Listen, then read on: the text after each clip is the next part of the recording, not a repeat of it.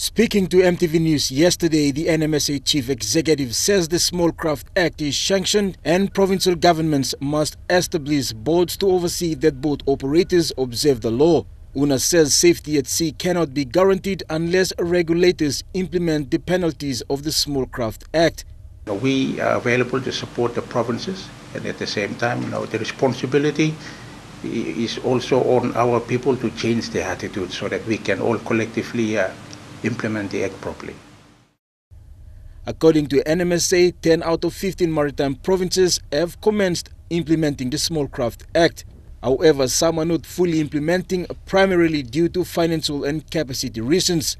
Our officers have actually gone down to those provinces to be able to talk to the administration to get them to get their PECs to appoint the board as soon as possible. But at this point in time, it appears that we have not done any progress on that, and we will continue to liaise with them until they get to establish their boards. A man in Alatau was recently charged and has been convicted of a serious small craft offense and was imprisoned for 5 years.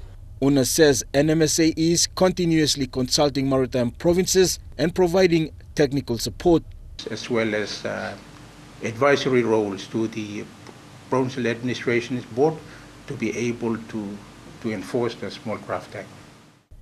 Among the 4 provinces yet to establish the Small Craft Board is Medang, a province with eye-related boat incidents. Others include Gulf, Central and NCD. Jacob Harvey, Junior National, EMTV News.